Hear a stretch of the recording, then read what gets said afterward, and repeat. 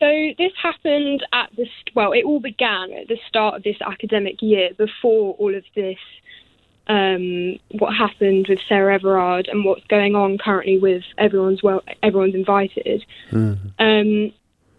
We were told that we were not allowed to wear leggings to play sports as girls. And there was a bit of confusion about why. We weren't told the reason why, and lots of people there were rumours going around about what the reason was, and it was the classic, it's because of male teachers.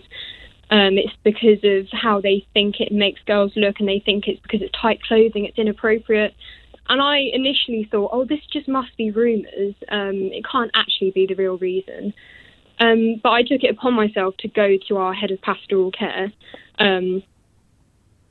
And when I asked them, we've heard these rumours that we're not allowed to wear leggings, they looked me in the face and said, leggings leave nothing to the imagination and make male teachers feel uncomfortable.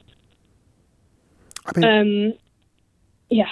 That male teachers feel uncomfortable when there are minors, young women, wearing presumably sport leggings to play sport.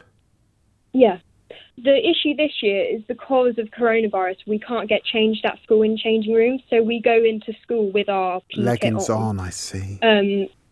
They explained to us that it's fine during the afternoon when we'd be doing PE, but during the day it's not appropriate. And one of my other friends asked what changes at 1:30 in the afternoon that makes it appropriate for us to wear leggings and not during the day.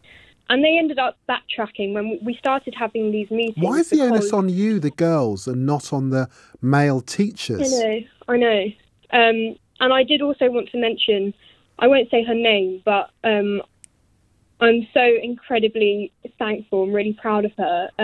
Before this necessarily happened, me going to the teacher, this girl in my form, she was also outraged at the fact that we couldn't wear leggings, and she decided to contact as many people as she could, current pupils and ex-pupils, to tell her, anonymously most of the time, accounts of what they had experienced at school. And she made a 15-page document of accounts of basically sexual harassment from other students, but mainly teachers.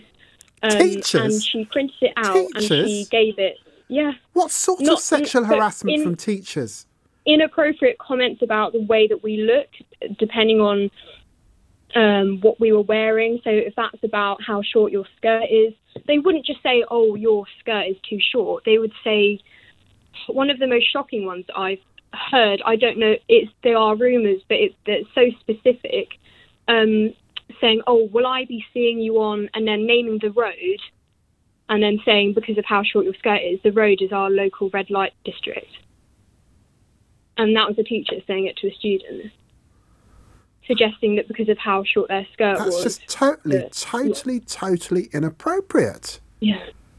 But this document that she made really basically it was a really shocking thing, and everyone was talking about it. But the school were more concerned about the reputation of the school than the fact that these accounts had been published.